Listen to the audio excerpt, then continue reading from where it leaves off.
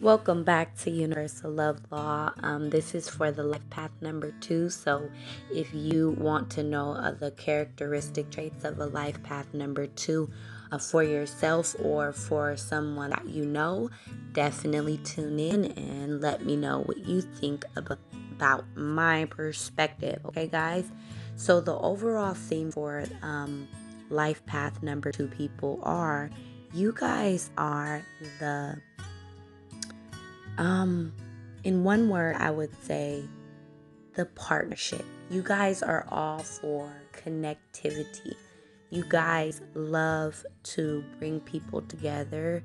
You guys are loyal, protectors. Okay? You guys look to find balance and harmony in places, people, and things because you guys really like nice surroundings. Okay? You guys are willing to work with others to get any job done. And you can really build solid connections and building foundations between people to where you really can climb the ladder of success.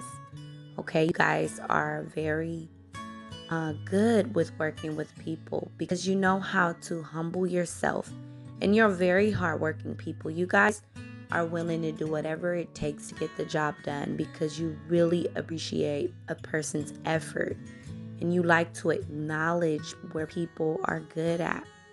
You love bringing people together, and you guys are very trustworthy, okay? Good friends who will fight for others before you fight for your own self.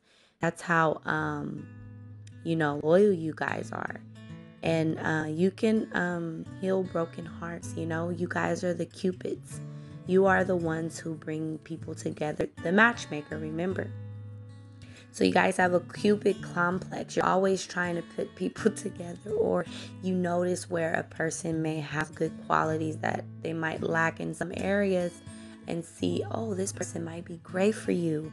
Or I have a friend, I know you might like him. You guys are really, really commonly known to do that. You guys mastered the art of connectivity and graceful, intimate connections. Early on in life, you definitely looked for that. You noticed that. You probably pleased people and you enjoyed authentic, pleasurable, and blissful relationships. Relationships that were built upon friendships and just honest, like a love for each other. Even the friendships will love each other, but you also have to consider that you guys could be people pleasers, okay? There's a manipulation tactic in number 2s to control things behind the scene. Because you guys are great communicators and extremely persuasive, it can be for better or for worse, okay? You guys obsess over some things. You can be a little bit jealous of people that you are, close to. You don't want to other people to take them from you, or you really desire to be liked by others, so you will do things to get people to join your team, so to say. Okay, you guys can be prone to codependent relationships because of your need to connect with others, and that can be very toxic. Okay, but not in every situation. When you guys are young, you really may have stopped your friends from from a confrontation. You notice when one is about to arise early on. Like, you guys are great mediators, okay? You guys know how to really help a situation overcome and evolve from a state of frustration into a state of connecting and expression, because a lot of the times people need someone that's in the middle just to hear them out. You are a very great listener, okay? You definitely want people to come together and become close. You don't want them to fight. You do not like when people fight. And if they do have a disagreement, you are the one to try to make things work out because you're very good listening and you have really great advice, honestly speaking. But ultimately, I would say from the past, you guys may have experienced being passive when you guys were younger, okay? But maturity brings assertiveness, okay? Also, you guys are very sensitive, okay? And you could have been hurt very easy, which created you to heal yourself. And you guys naturally have a healing spirit. So not only do you have the art to mediate when confrontations arise, you also have the ability to heal people through your love, through your personality, through your attention, through your listening, your listening skills. People feel like they can come to you and talk to you, and you really are very sensitive, so you know when something is not okay with people. Like you're tapped into a sense that you just know that, if something's not right.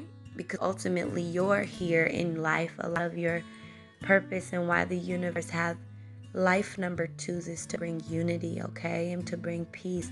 You guys play a vital role in humanity and the collaboration of the evolution, okay? So it's very important for you guys to be whole when it comes to bringing people together, bringing balance, because you don't want to get into those lower states of being where you're in negative relationships because of maybe self-esteem issues. It's very important to have a good self-esteem so that you attract people that are very loving and kind, because you don't want to be passive just to have people around you. You don't want to just connect with any old body. And I feel like life path number 2 is you learn over time to you really grow a value within yourself. You know that too. It's like it's harmony and peace and togetherness, but you guys ultimately really bring a sense of assertiveness over time, where you know how to stand up for what is right.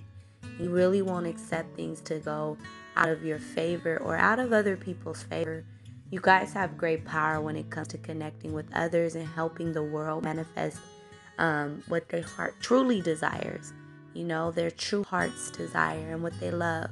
So keep being great people, keep helping people, keep healing people, and keep healing yourself. We're always here on a journey to keep growing.